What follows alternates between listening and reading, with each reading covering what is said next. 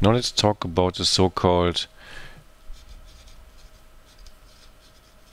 matched Z-transform method.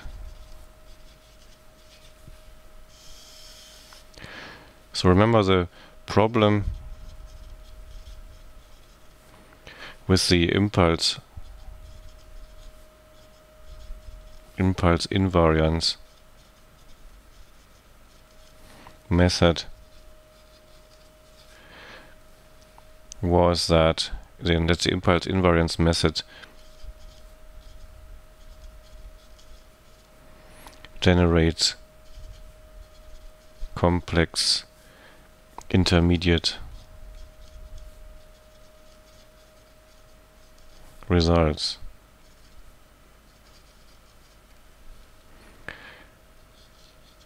So let's do it like this. So the impulse invariance method generates complex intermediate results, and this is obviously for practical applications not great. Nobody would design an IRR filter with complex intermediate results. So the solution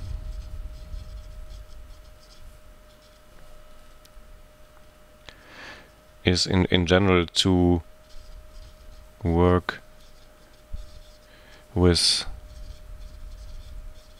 complex conjugate pairs, or better, preserve the complex conjugate pairs from the analog design.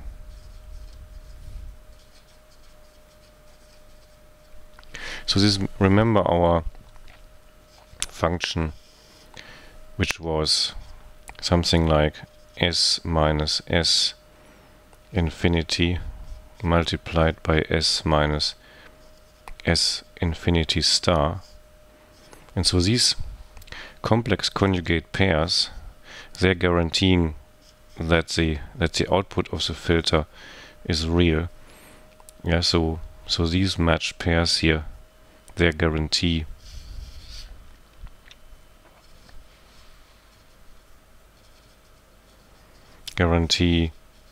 that the output is real valued.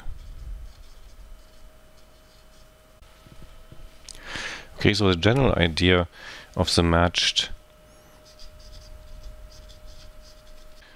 Z-transform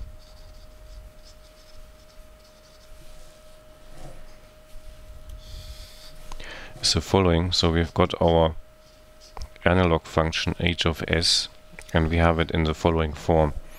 So we have again these s minus ak, and they're just as a product here, k running from 1 to m, for example.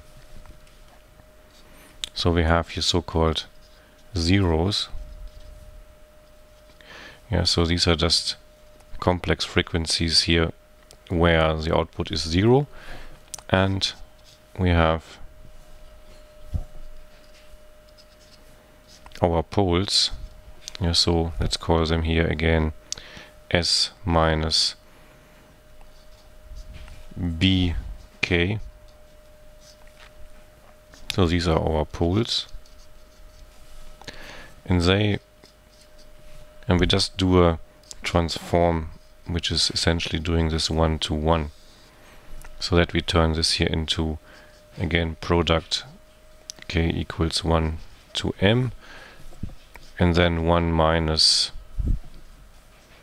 e2 ak t, z2 minus 1, and then we've got here again the product from 1 to n, for example, and then we've got here 1 minus e2 b k t z2 minus 1.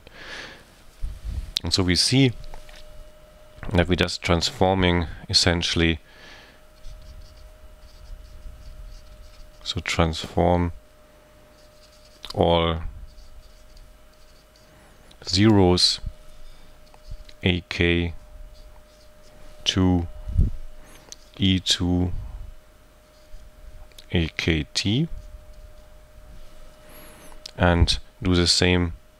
So transform all poles with BK and E2 BKT. So we just do it one-to-one by that.